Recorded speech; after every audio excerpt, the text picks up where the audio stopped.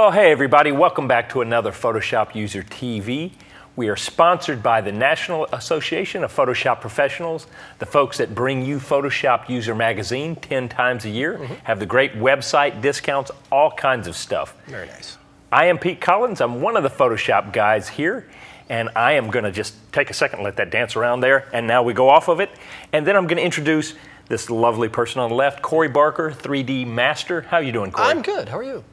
I'm doing all right. All is well. Yeah. Did you have a good Halloween? Yeah, sort of. Yeah. It was scary, but it was ghoulish. it was ghoulish. It was But hey, we're here to give you a great Photoshop User TV show, and we're going to start it off with a great deal from Peach Pit Press. They have a digital version of this. Don't get confused, this is just an example. But if you go over to peachpit.com/KelbyTV, you'll be able to get this book for 40% off. It is The iPad for Photographers by Jeff Carlson. And all you have to do is go in and plug in the coupon code KelbyTV. This offer ends 11/18 of this year, so check it out. Thank you, Peach Pit. All right, and of course, we've got another special guest this week. Mr. R.C. Concepcion is going to have a little tutorial a little bit later on. But first, Pete's going to kick things off with something fashion-y, I believe. Well, I was just going to do a little quick down and dirty makeup photo retouching for folks out there that might give you some ideas of how you could get in here and work on some images. So if we take a look at my computer, what I've got here is I've got this lovely shot of this model. And what I want to do is I want to jazz it up and maybe, yes, this is a model, but maybe this might be somebody that you did a photo shoot for or whatever, and they wish they had done their makeup, or maybe they're not that great with doing their makeup, and they don't have somebody wonderful like Shelly to come over and help do stuff. So this is a way you can kind of juice up their makeup and do something neat with what's going on with what you have. First thing you're probably going to want to do is you're going to want to come in and you're going to create a new layer. Now you may want to look at, let's start with the lips right here. And what I'm going to do is I want to just give this an extra burst of color. So instead of red, because that's too easy, I'm going to go something like this. And I'm just going to choose that color right there. And if I start painting, that's really not going to do a lot, and that's going to look horrible. But if I simply come over here and change the blend mode to soft light, now as I start to paint, it's blending and it's merging. It's as if I'm just coming over and coloring the paint right across the lips. And the great thing is once I get this down, even if let's say I come out and I go a little too far over there, I simply choose a mask, I come in, I make sure it's set for black, and I can just paint back and trim out any areas that I might have gone over just a little bit. And I've immediately got a nice, bright, vibrant color to the lips. And the good news is because it's on its own layer, I can lower down the opacity if it's a little too much, or I could crank it all the way up. I've got full control over that. Same thing's going to happen. Let's say I want to add some eyeshadow, something going on up here. Once again, I'm going to go with a new blank layer, and I'm going to, let's go back to red here. Bright red. If I take this, swipe that across, just not going to really look nice. But however, just by simply making that one change to soft light, now I've got this whole section that I can paint in, and I can go as wild or as subtle as I'd like. And I'm just going to come in here and just do a quick little painting across the eyes. Now you'll see what happened over here. I went a little too high. Once again, mask, come in and just make sure to take care of any overrun over there. So in just a couple quick strokes, you can see how I've gone from that to that. But as they say on infomercials, wait, that's not all. But wait, there's more. There's more. I'm going to come in, and one of the things, because she's been lit and it's flat lighting, we miss some of the cheekbones, some of the shape of her face, so we might want to just add a little more contour. So what I'm going to do is I'm going to go over and change this, my brush to a black, and I'm going to come in here, and what I'm going to do is I'm simply going to change this to multiply, but I'm going to drop my brush down very low. And I'm going to do that by just simply hitting my keyboard 2, and you'll watch my opacity up here goes to 20%. Another little keyboard shortcut is if I want to change the size of my brush, I hold Control and Option, and now I pull to the right and it gets bigger.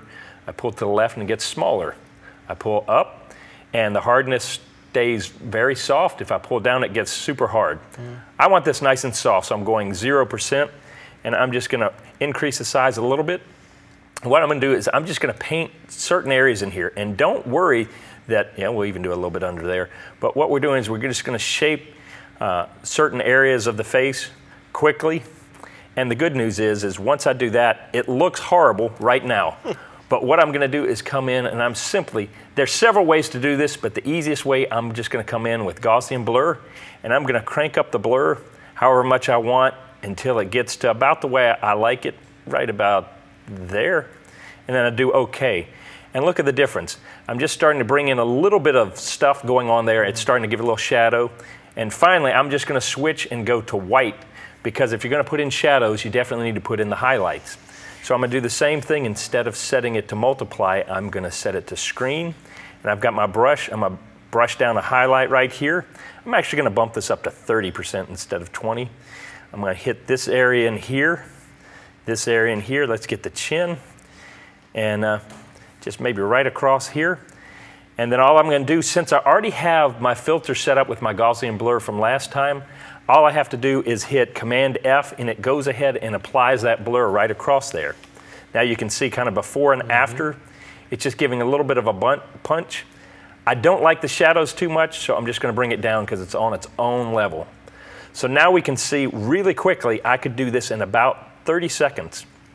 I went from that, let me get that a little bit closer. So I went from that to that. Obviously, I'm trying to do this so you can see what's going on, but you could do this very simply, very easily, and give you nice, subtle, or very harsh, depending on what you want to do with your photo retouch. And it's all about just simply setting your brush for soft light if you want it to blend nicely, for shadows, multiply, and for highlights, screen. And you just go in there and paint real quickly, and you can jazz up. Hey, can I add an impromptu tip? Yes, you may. Really quickly?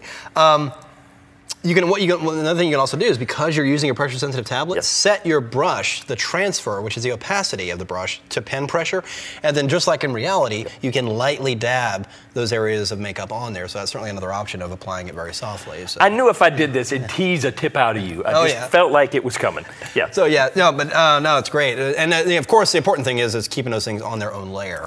Right. Each element separately. Because now I can, even if it's way too much, I can lower everything to get a much subtle, more. You don't have to go back and start over. All right, let us take a quick break. We're gonna come right back. RC's got a little thing for us. We're gonna give some stuff away, wrap things up. Stay with us. We'll be right back.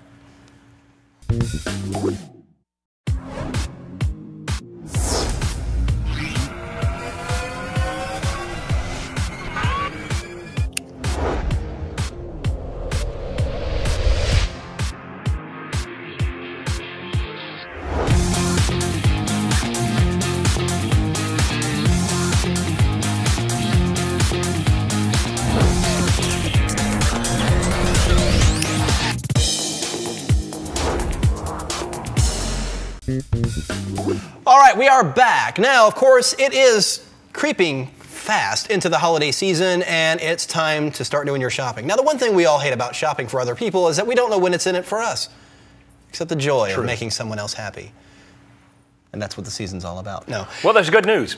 There is good news. We at the National Association of Photoshop Professionals are offering a great special. If you're an existing member, you can buy a friend a membership as a gift, and it will extend your membership by 2 months. So if you have a friend that you've been nagging to join NAP, you just don't know how to get them to join in, buy them a gift, and it will benefit you as well. So be sure to make sure you check out that at PhotoshopUser.com/promos, where you can find out all the information regarding that. Give the gift of NAP to a friend or family member. I find I'm much more generous when I get something out of it. Yes, exactly. All right. We have something else, don't we? Yeah, great segue. And now we're going to go to RC, who has a great tip for us. So we're going to check this out, and we'll be right back. All right. Hey, thanks so much, guys. Listen, I wanted to talk to you a little bit about how to color correct in video. And one of the things that I think that Photoshop does very, very well is the production of video. I know, it sounds odd, but they do it well, they outline it well, and I've been on tour for quite some time, and this is the part that gets people the most excited about it.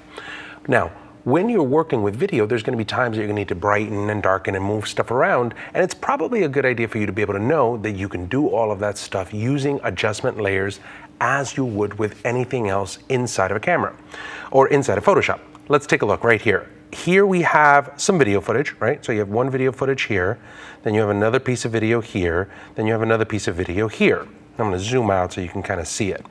Now, it's not really all that important what the video is right now because I just kind of want to show you some effects and what you can do here.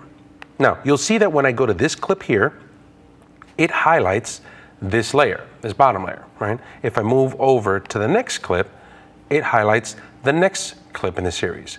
If I click on the third one, it highlights the third clip that we have here in the series. So it's automatically selecting those in reverse order inside of the video group. So when you apply an adjustment layer, by default, what will happen is it will automatically attach it to that one individual clip. So let's say that I want to take this clip here and I want to make it a little bit brighter. Well, you can do that with a curves adjustment. Having it selected, right? I'm going to come over here, see that that's selected there. I'll go to the black and white cookie, and under there, I'm going to select curves. That automatically creates a curves adjustment layer, and you see that arrow? It's tied right to this one layer. Now, what I can do here is I can grab the properties panel and adjust the curve and watch. Brighter, darker. So now you're using controls and tools that you are familiar with inside of Photoshop. It makes it very easy. Now, let's say that I wanted to do something else. Let's say that I wanted to do a, hue and saturation adjustment. You see that it also creates one with an arrow going down, tied to that one individual layer. So if I want to change the color,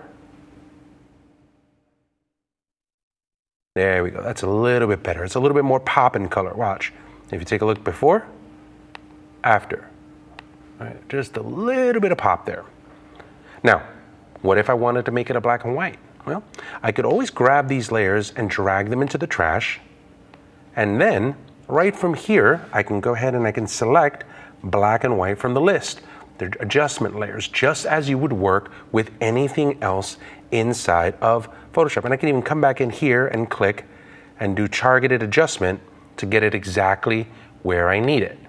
So once you have all of that stuff taken care of, you'll say to yourself, all right, well, that's for that one clip, right? So if you scroll, you'll see that the next clip is in color and the next clip is in color. Well, that has everything to do with the fact that this is tied to that one individual layer. If you want it to be for the entire clip, just grab the adjustment layer and drag it above the video group. The moment that you drag it above the video group, then this is an effect that is applied through the entire image. And you'll see that the timeline has it set up on top of the video group and it's playing for that amount of time, the amount of time of the first clip. You want to play for the whole thing? Go over here, click on that, move it all the way across, instant. Now all of the video clips that you're working with have black and white tied to them. So if you're an app member, I have an entire class on how to be able to work with this stuff over at the Photoshop user site. Go there and take a look at the class on Photoshop and video. We cover all of this stuff and we add some special effects like text. We do transitions, we add music. You're gonna absolutely love it. But there's my tip. Hopefully it helps for you. Back to you guys. Right. Guess what? We're at the end of the show, and so the thing people have been waiting for is a giveaway. Giveaway, of course. And as we've been doing, we're giving away a year NAP membership. And of course, if you're a NAP member already, you will get extended by another year. In addition to that, we have the On1 Perfect Photo Suite 7. Your copy right here. That and a full year of NAP if you go and enter. And Pete's going to tell you how to do that. That's right, Corey. All you need to do is go to kelbytv.com/contest. Make sure you pick Photoshop User TV from the drop-down menu. Fill out all the different parts right here. Leave us a comment or questions that you may have, and you will be in the running for a random drawing to see who gets the prize. All right. So that just about wraps things up this week. I want to leave you with one more thing. Be sure and check us out over at Facebook. It's facebook.com/PhotoshopUser. So check that out for random tips and promos. That's where we're having all our latest info, so be sure to check that out. Thank you for joining us again this week, Mr. Pete. Yep, Corey, thank you so much for being here. Absolutely. And of course, Mr. R.C. Concepcion. We're always a pleasure to have him here and share his stuff. So, yep. All right. So we'll see you guys next time here on Photoshop User TV. Bye. Take care.